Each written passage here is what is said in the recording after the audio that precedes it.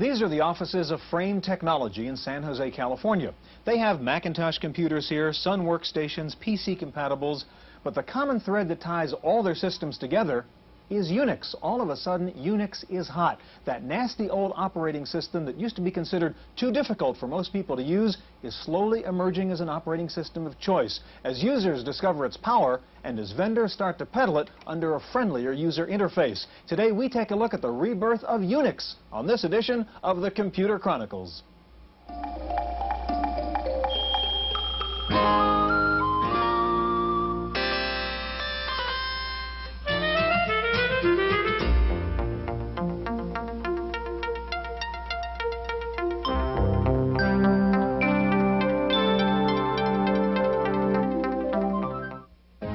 Computer Chronicles is made possible in part by McGraw-Hill, publishers of Byte magazine, and BIX, the Byte Information Exchange. In print and online, Byte and BIX serve computer professionals worldwide with detailed information on new hardware, software, and technologies.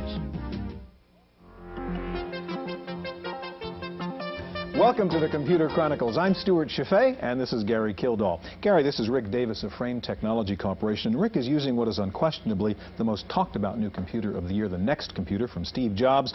Lots of interesting features we could point out about the Next, but I want to focus on the fact that it runs under Unix. Unix has been around 18 years or more, but primarily in the university community, the techie community. All of a sudden, everyone is interested in Unix. Why?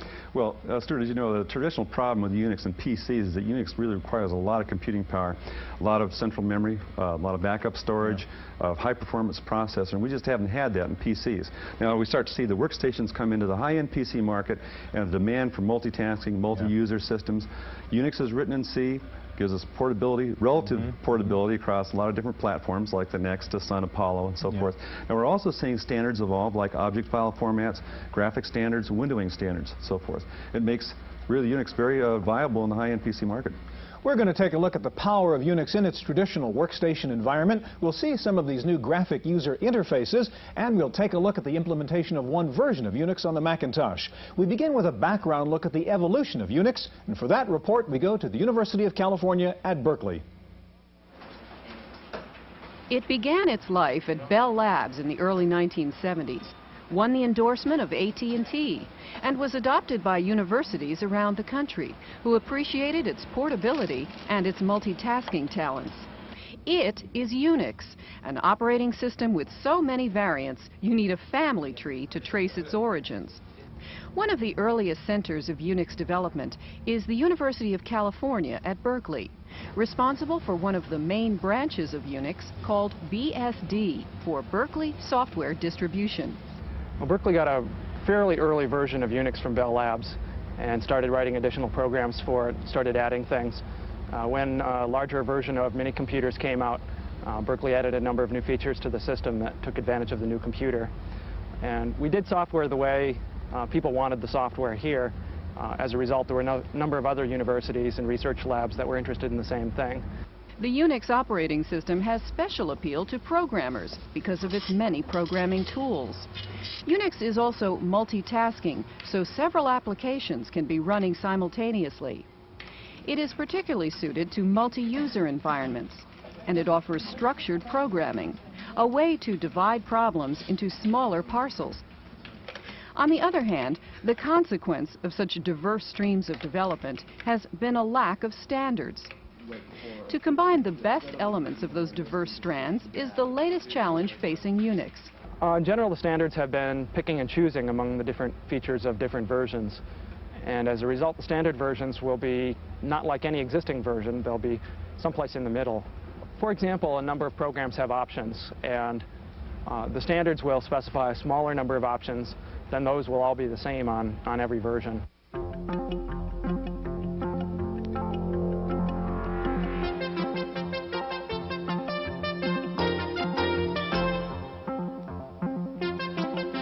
Joining us in the studio now is Karen Lusardi. Karen is product manager with Sun Microsystems. Gary? Karen, Unix has had sort of a bad reputation in the past for a number of items like reliability and lack of a good user interface and so forth. How has that changed with Unix in the last few years? Well, Unix has gained a lot of momentum in the last several years, and there's reasons for that. As you know, it's a very powerful operating system, and it supports multitasking so that you can do more than one function at a time. It also runs on a variety of hardware platforms, and many vendors in the industry do support Unix today. One of the most key things about Unix is that it supports a lot of hardware that run over networks.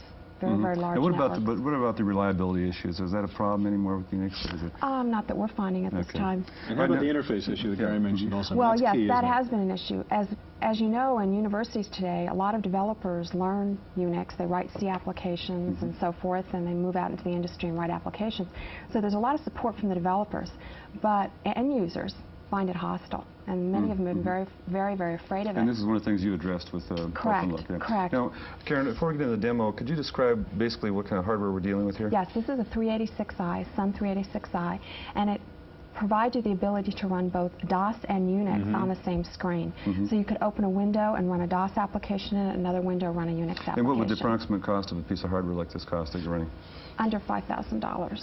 Okay. Okay, let's take a look at what you've got here. This is a rather familiar-looking interface. In fact, tell us about OpenLook. Okay, OpenLook is a graphical user interface that was designed by Sun and AT&T in a joint development effort. We also licensed technology from Xerox Corporation. What I've done today is brought 4 applications that have actually implemented the OpenLook specification. OpenLook is not a software product. It actually consists of 2 books. It's a style guide for the developer on how to design an application and a specification for the toolkit designer. Okay, show us on the screen actually how you would use it. So these are 4 applications. We have here SunWrite, which is a what you see is what you get editor. SunPaint, which is a paint application or what we call a raster application. And this one is SunDraw, which is an object editor or a draw application. This is a file manager. This is critical. This one allows you to see graphically the Unix file system right on the machine. As you know, most users that worked with Unix and users today raw commands on a command line to get at their files. It was all by memory. This is one of the most integral parts of OpenLook. Okay, show us how you'd use it now and get into one of these applications. What we'll do is, first of all, what I'd like to show you is, as you see on this area right here is a control area, and each one of these windows has one. Notice that on there is buttons. All these buttons have common labels. And as you can see, each one has file, view, edit. What's remarkable about that is each application you go into, the learning curve goes way down. So, for example, if I wanted to close this window, I simply click on the window mark, and it becomes an icon on the desktop. Same thing again here. And you can put them away on your desktop and rearrange them again any way you wish. Can you open up the paint box, for example, and let's take a look at, or do some... Yes, pretty much this is the kind of interface that most users are familiar with by now. There's nothing new here. You're in fact trying to make it comfortable with stuff that already exists. Some of the things, though, that are very nice about OpenLook, though, is I can preview my operations. For example, on the file, it says open or save. On view, it could be a canvas that brings up the appropriate window. On edit, you can actually pin up a menu. And you can move that to any location that you wish. What is beneficial for the user is that I do not have to go back up to the control area to access the buttons all the time. It's minimum mouse movement, which you don't have on other user interfaces. Okay. Once I pull the pin, it goes away. Same thing for each of the windows here. Pull the pin, it disappears. Now, if we wanted to actually use this application, I can bring this up, select whichever one I want to work with. I can easily move it out of my way because I might want to do some other things and draw right into the window. At any time, I can also change the brush pattern, select any one of these, again, tell it to go away, and change it. So everything's very intuitive, very friendly. Now, one of the most important things, though, that I found working with the interface is that other interfaces don't utilize is with the file manager, you can actually use something called drag and drop.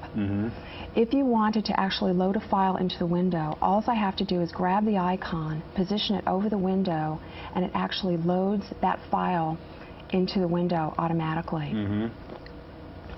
Now, if the entire file is not showing on the screen, and we'll just put this one to the back, I can actually use the scroll bars at any time to manipulate the window to see the rest of the file.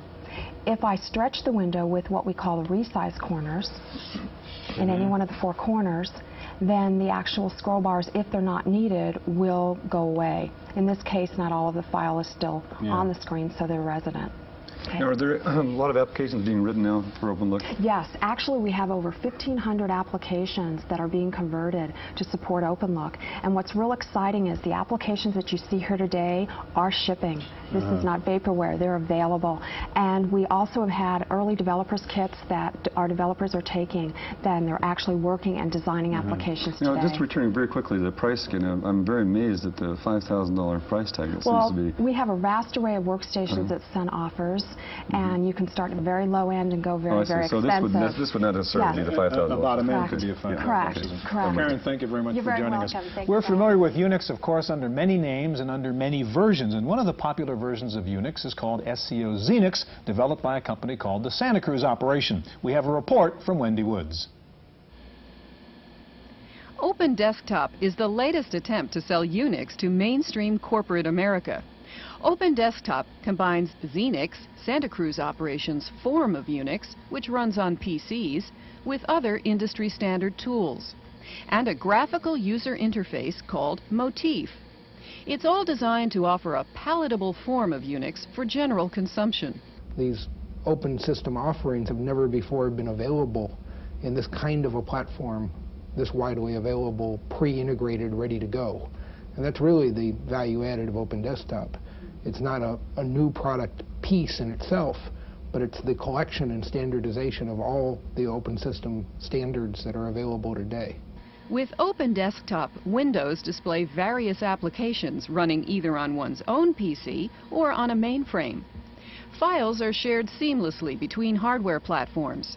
The power of the 80386 is tapped. The Open Desktop environment is expected to be complete by September.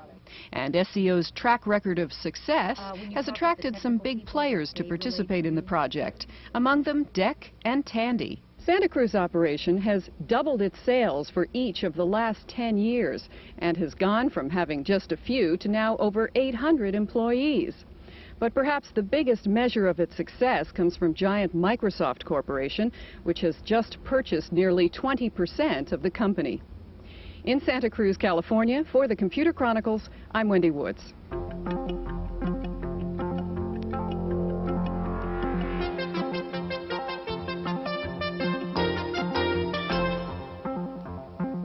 Joining us in the studio now is Janet Dobbs. Janet's a product manager with Hewlett Packard. Janet, before we get into the Motif user interface from Hewlett Packard, I notice on the screen here, way in the background, is a little bit of Unix there. It looks like a directory. And so we all know that Unix is underlying this whole user interface, which, of course, is different from Unix. It's just a different piece of software.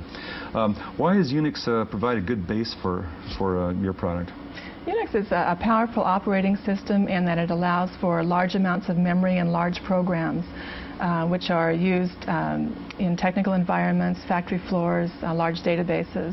It's powerful, it's fast, it's unfriendly, so it's been very successful in more technical environments. And that's why the user interface is in front of it. Right. Okay, now could you tell us, like we did in the last segment, what are we working with here in terms of the hardware? There's obviously some equipment on the floor here. This is an HP 360.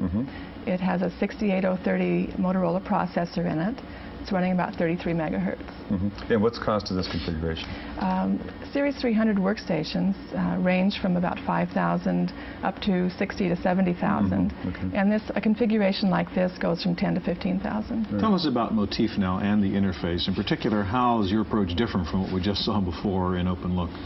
OSF Motif is a combination of technologies from both DEC and HP. If you notice on the screen, the 3D borders around the windows. It's an enhanced look of the graphical user interface common in the PC environment from Microsoft, both Microsoft Windows and Presentation Manager. So it takes advantage of the large installed base in the PC market and all the work that's been done in graphical user interfaces there. Is that the major difference, the graphic look? I mean, we see it looks quite different, or functionally is it really the same basic idea? I mean, click and point. The behavior is based on that found in the PC market. So a user that has been familiar with working with PCs can walk up to a Unix workstation and not be concerned that it's OS2 or Unix or whatever. What they see on the screen is what they're used to seeing, and they know how to open applications, move around in them. Could you do that for us and show us how you would actually use Motif? Yeah. For example, if I want to move a window and I'm a PC user, I know that I put the mouse pointer on the title bar, click on that with the left button, and I can move that window around on the screen. I know that I can go to the left upper corner, hold the left mouse button down, and I get a system menu, which for each window contains things like restore, move, size. If I want to iconify a window, I click in there's a minimize and maximize button that are found in Presentation Manager. And on the left side, it's minimize, and I can click and iconify that window, and it moves into an icon.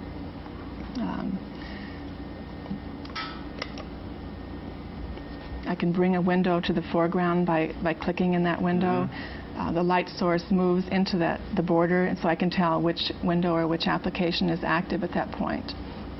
By clicking in the upper right corner, I can allow an application to maximize or take over the display.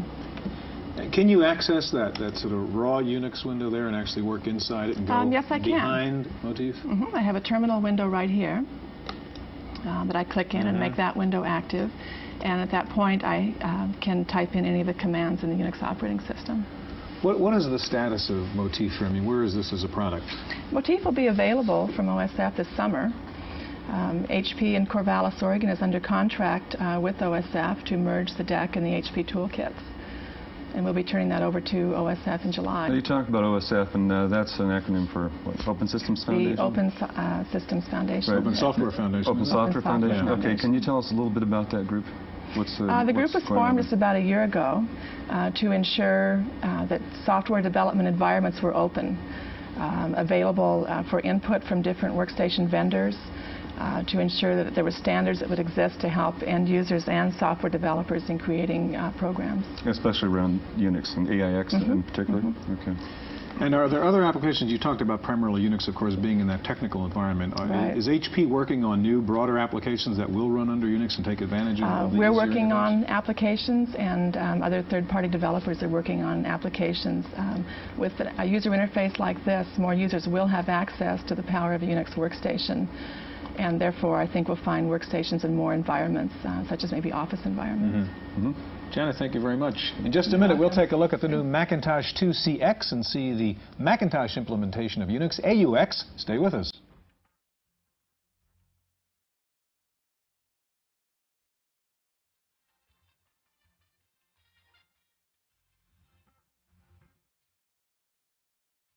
With us in the studio now is Bill Jacobs. Bill is Product Line Manager with Apple. Next to Bill, Carrie Christian, Author and Research Associate at the Rockefeller University in New York. Carrie, one of the problems with Unix in the past has been all these different versions, homegrown versions and so forth. And then there becomes problems with things like the libraries and so forth, being able to pass one program to another Unix system. Now, has there any standardization been taking place now recently?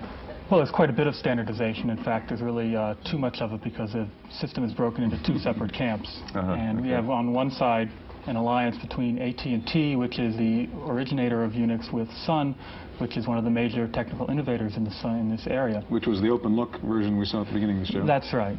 And on the other side, there's a fairly large group of companies that are not pleased with this. They're afraid of the power going to these two companies to their detriment, and they formed another alliance called the Open Software Foundation, OSF. And in that group, you have IBM plus a number of the other very major players in this business. And that was the Motif we just saw on the HP machine. Right. What about Next Step on the next machine? That's yet a third version, isn't it? Well, it uses a product called Mach, which is a variant of Unix. It's different enough from Unix that you would probably classify it as in a somewhat different category. Now, Bill, you have this is the first machine we've actually seen on the table. Well, it's a Mac 2X, and we really haven't seen that on the show yet. So maybe you can just give us a look inside the box there. Okay. The product we have here is the new Macintosh 2CX. It is obviously a lot smaller than the 2.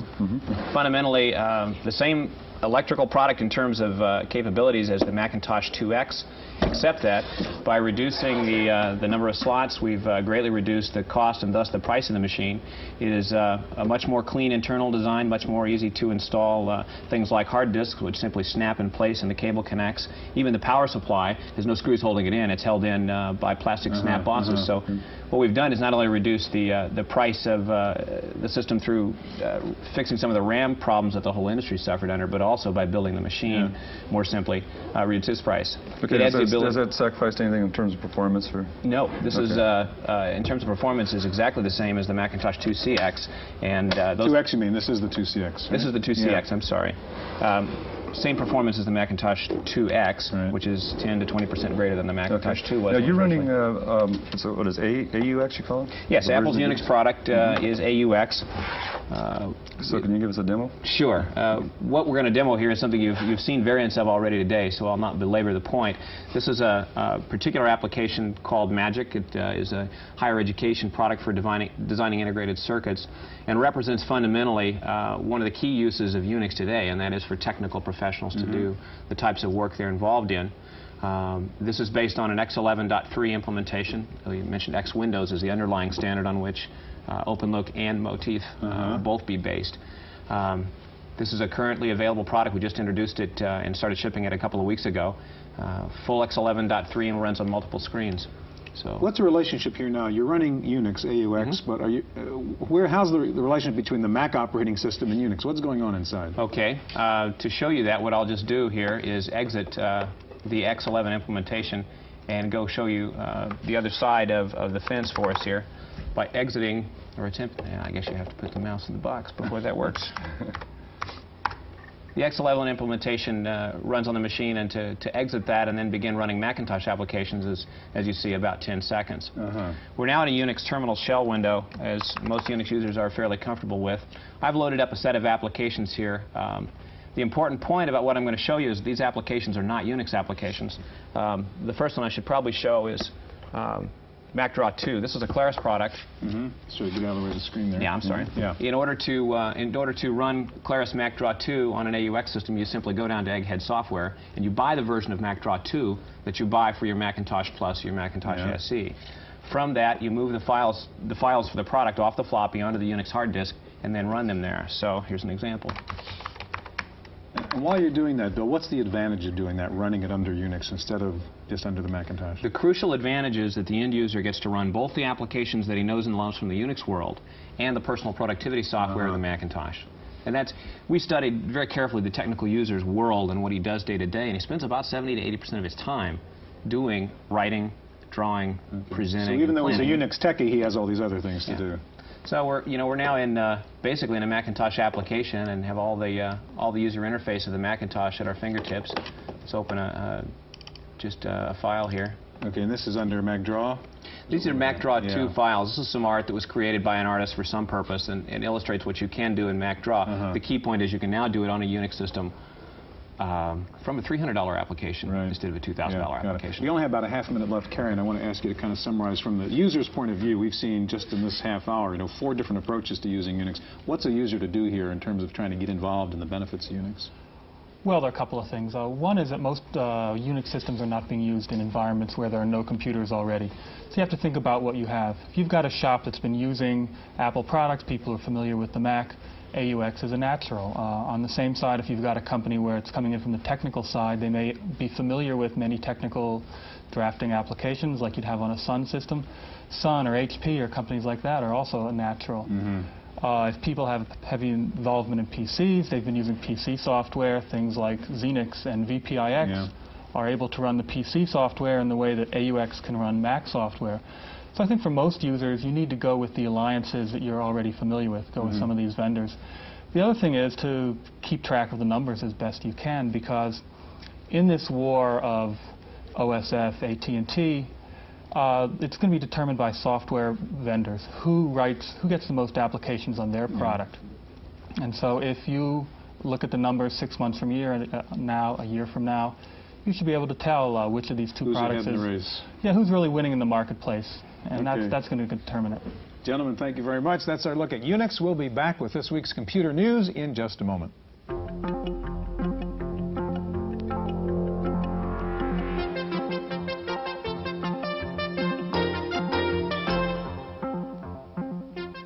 In the random access file this week, many new product announcements tied to the just completed Spring Comdex show in Chicago.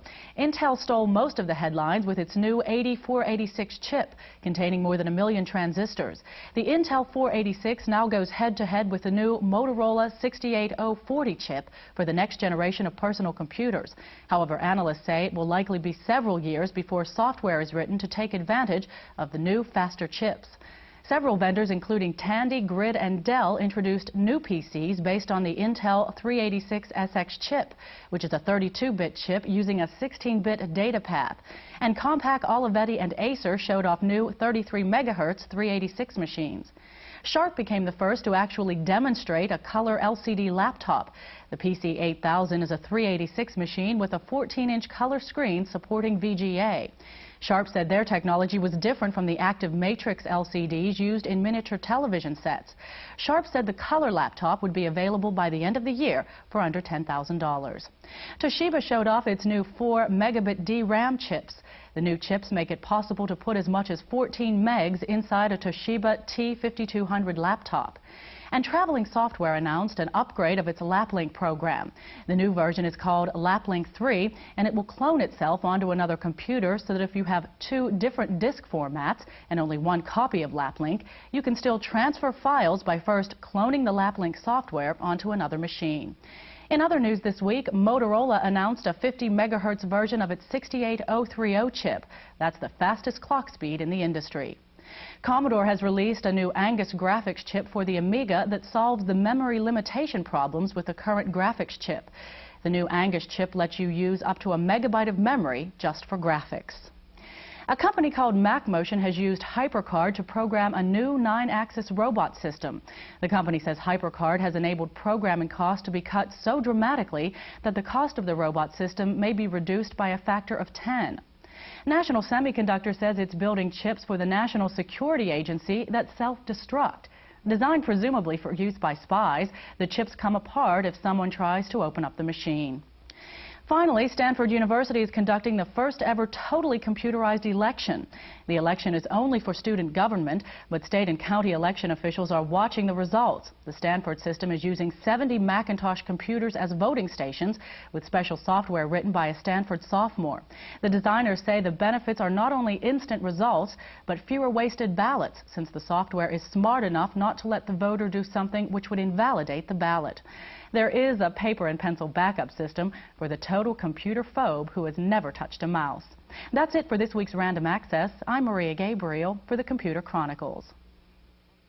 The Computer Chronicles is made possible in part by McGraw-Hill, publishers of Byte magazine, and BIX, the Byte Information Exchange. In print and online, Byte and BIX serve computer professionals worldwide with detailed information on new hardware, software, and technologies. For a transcript of this week's Computer Chronicles, send $4 to PTV Publications, Post Office Box 701, Kent, Ohio 44240. Please indicate program date.